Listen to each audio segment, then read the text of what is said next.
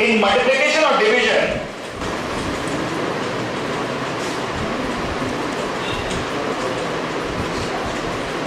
in multiplication or division,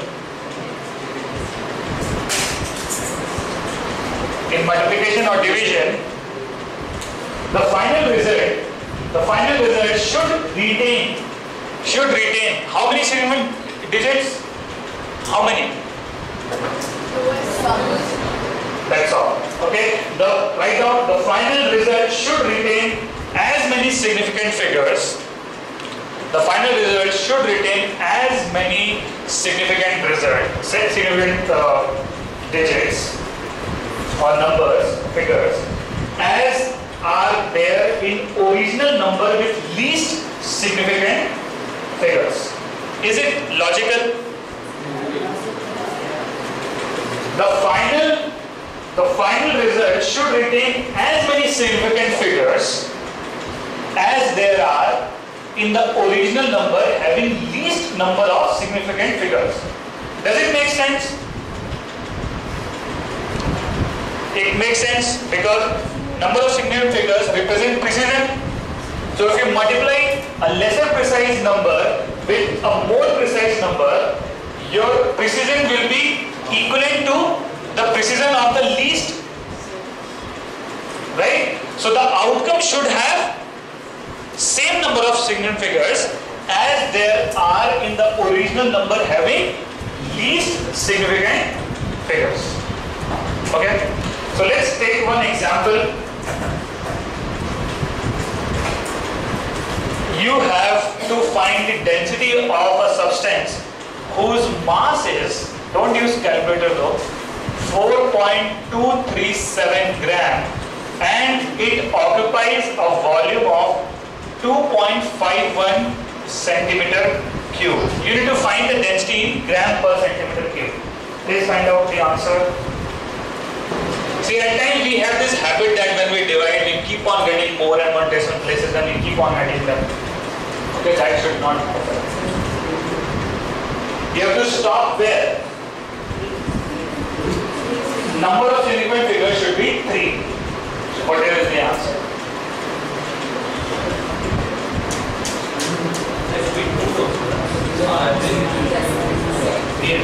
What is the least number of significant figures? 3. 1, 2, 3. So your answer should have 3 significant figures. So what is the answer? 1.68. Somebody said 1.68. Others? What is the third decimal point you are getting? 688. You are getting 1.688. So what you have done is you have just knocked off the third decimal place onwards. Right? You have not considered the third A. So actually when you divide mass by volume, you are getting 1.688 like that. Okay? Now you have to write it in terms of 3 significant figures. So what should you write? 1.69. You should write it as 1.69. It is closer to 69 than 68. Getting it? Makes sense? Okay. Now I am giving you one more question. Please solve it. You have mass. Stop talking. Mass is 6 kg and acceleration of an object is 3 meter per second square. You need to find total force acting on it. How much?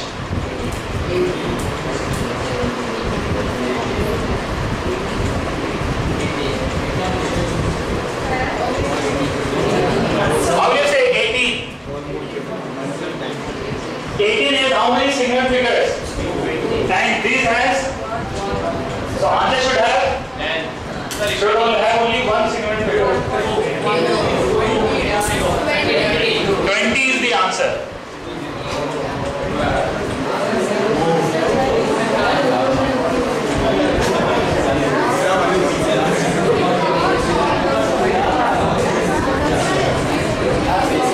Okay? Stop talking. Alright? So this is for the division and multiplication. What about addition and subtraction? Please write down the rule for addition and subtraction. No, here you take it as, because this is reading. This is the actual reading. Later you round off. Final expression you round off. Reading you can't round off. Reading itself determines it is precise up to that. So how can you round off? Rounding off happens when you are uncertain. Guys, focus here. Now, see, whenever you write a reading, let's say you write 11.2. When you write 11.2, we are uncertain about the last digit because there is error. Because of the error, the last digit can be something else. Okay? So, your sigma figure is a sum of certain digit and uncertain one. Okay? So remember that the last digit is uncertain. Write down the rule for addition or subtraction. Addition and subtraction. The final result, write down the final result should retain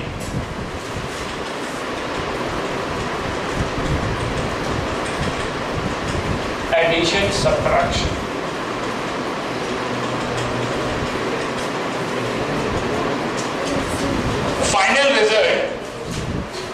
Final result should retain as many decimal places. Final result should retain as many decimal places as are there in the number with the least decimal place. Understood? It should retain how many decimal places? Whichever has the least number of decimal places.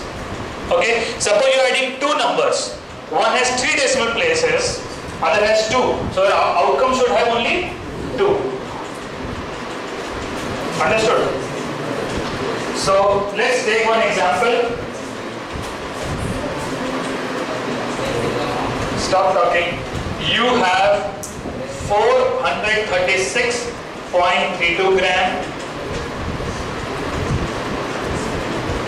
272.2 gram and 0.301 gram. Okay? These three masses are kept on a weighing scale. So how much should be the reading of the weighing scale? No one.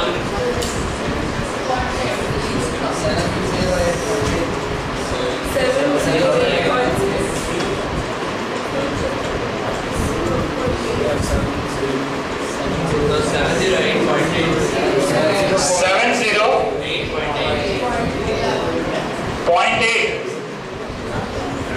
Is this what you are getting? Yes. You have added them. 236, 272. Is this the answer you are getting? All of you? So you should discard the second and third decimal place, because the least decimal place is just 1. Understood?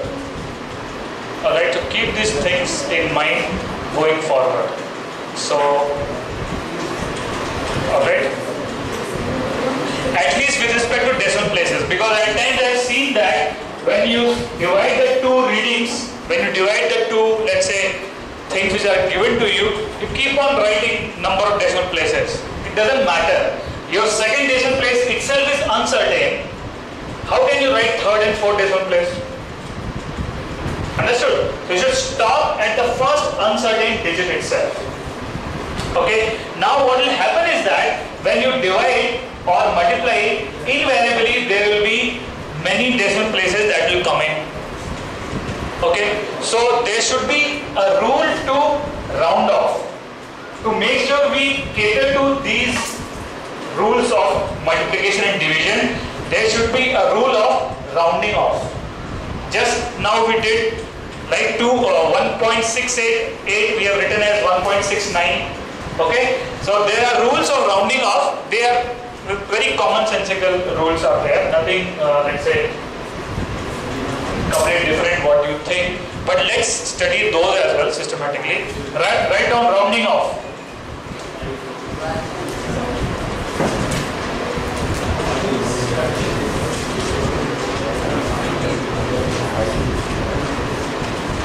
Rounding off the uncertain digits. Okay, so now tell me, if it is 2.78, I want to round off to just one decimal place. What it should be? 2.8. So this will be 2.8. What if it is 2.76? 2.8. What if it is 2.75? 2.8. What if it is 2.65?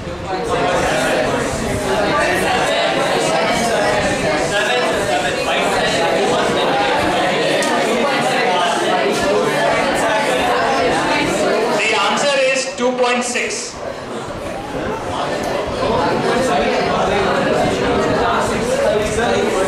So guys, there is no ambiguity if you are rounding off a digit which is more than 5.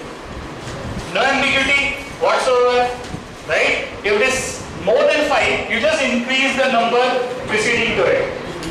Alright? But if it is 5, it is exactly in between. Okay? So you should have a rule so that half the time you increase, half the time you leave it. Okay? The rule says this, that if a number preceding to 5 is an odd number, then you make it even. Please write down. If a number or a digit, if a digit preceding 5, if a digit preceding 5 is an odd number, then you increase that number by 1 and drop 5. Simple. You have to make sure it becomes even if it is 5. Okay? Please write down first and take compare. Okay? So if there is a digit which is an odd number, then you have to increase it by 1 if you are rounding off 5. Understood?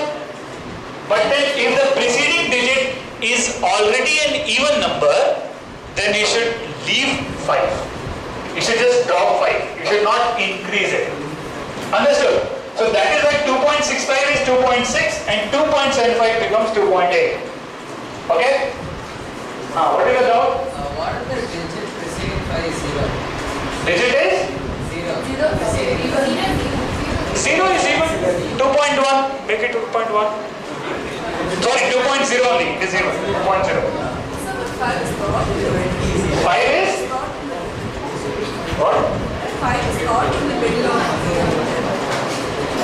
See, 5 you are starting from 0. 0. 5 comes in there. 5, 6, 7, 8, 9. 10 cannot come. Yeah, so that 5 I understand what it is. I understand. Okay? But if this is what the rule is, now you can't argue why there is such a rule. Are you getting it? This is not mathematical rule. This is an assumption that all of us, it is like arguing why this much is 1 meter. Can somebody argue that why it is 1 meter? Okay. Similarly, you cannot argue why if it is even I am dropping and why if it is odd I am increasing it by 1.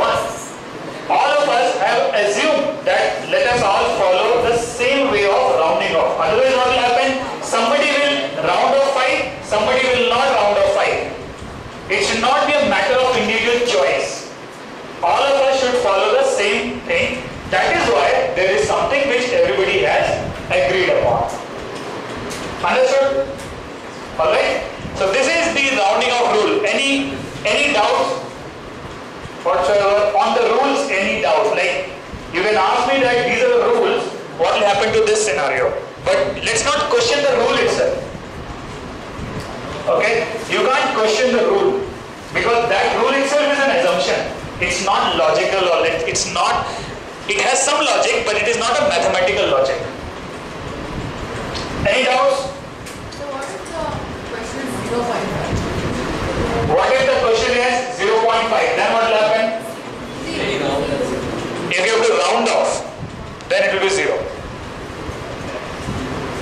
What else? If it is 0.15, 0.2, if you have to round off. If you have to round off. Okay? Fine. So this is all the chapter is all about. Units and measurement. Okay? Any doubts on the entire chapter? Anything you want to discuss? Anything? Nothing? Nothing? Alright, so this is your first chapter of physics. And again I am repeating, there will definitely be a question in JEE Advanced. Okay? There will be a question in JEE Mains also from this chapter.